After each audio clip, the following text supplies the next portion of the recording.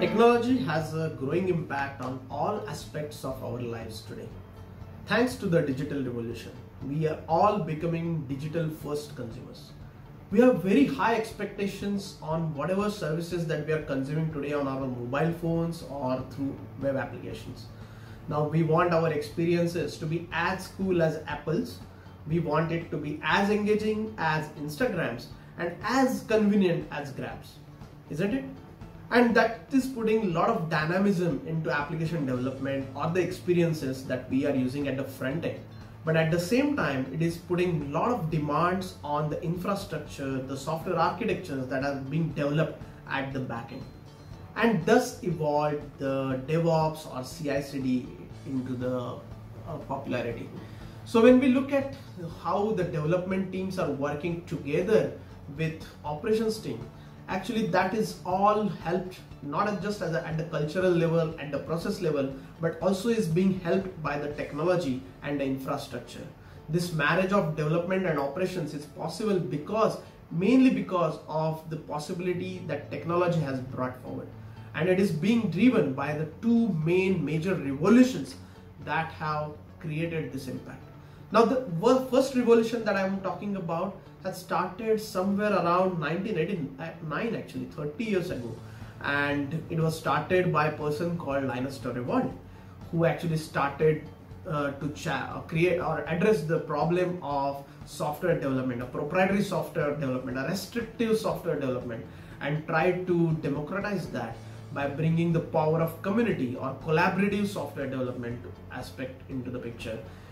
His project, the pet project Linux, actually becomes so popular and actually become very much inspiration for other open source technologies. So that revolution that I'm talking about is of course open source revolution, which has democratized the way the software development happens.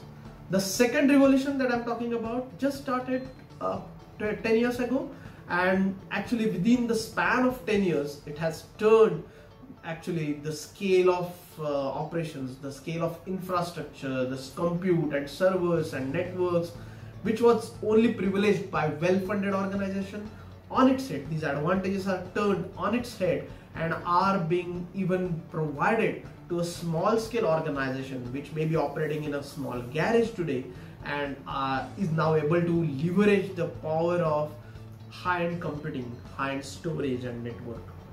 And that revolution is cloud revolution. Just started 10 years ago, but it has become ubiquitous in all aspects of our lives and is driving the digital transformation today. Now let's go to the aspects where open source is playing a role in terms of providing flexibility and scalability to the customers, and also at the same time providing innovation to the customer.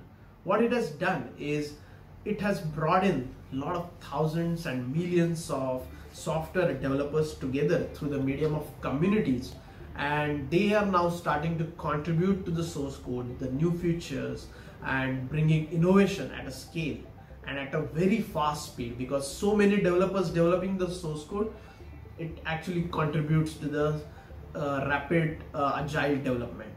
At the same time, when thousands and thousands eyeballs are being received by the same source code, that source code becomes so secure that even the proprietary softwares cannot beat it. So it has become more secure, more scalable and more innovative in terms of providing the flexibility to the organizations through the open source adoption. At the same time, in terms of when we look at the cloud revolution, what it has brought forward is the scale of operations, the flexibility of operation, the elasticity of operations, because organizations can now scale at will. Even a small scale organization can decide that I want to start with one server. I don't need to provide 1,000 servers, assuming that my business will be super successful.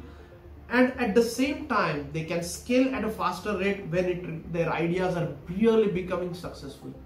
They can scale down and scale up at a will and pay as you go model. So on one side, from the open source model, we have a subscription based model, which was basically catered by the organizations to provide SLA based support, providing tools which organizations can use in enterprise production deployments. This is a subscription based model that we are talking about, which was brought by open source technologies. Whereas in cloud, we have pay-as-you-go model when we are talking about on-demand operations or on-demand scalability. Pay-as-you-go works best. So what is happening now is today customers want to use best of both the worlds. They want to marry both the technologies. What open source has done is democratize the way the software development is done. But what cloud has done, or cloud revolution has done, is democratize the way the scalability, the deployment happens, the operations happen. So they are both helping in their own terms, or one for the development, one for the operations, or the scalability, or the deployment. Today, in today's context, customers want to marry both these revolutions together. They want advantages of both the revolutions. They want the flexibility, they want the innovation, they want the security of the open source technologies, and at the same time they want the scalability, the flexibility, pay-as-you-go model of the cloud adoption. And that's where organizations like AWS, Google, Microsoft are playing a huge role in providing a lot of platforms as a service, infrastructure as a service, or software as a service to the customers, and also providing options to adopt open source technologies on all these platforms.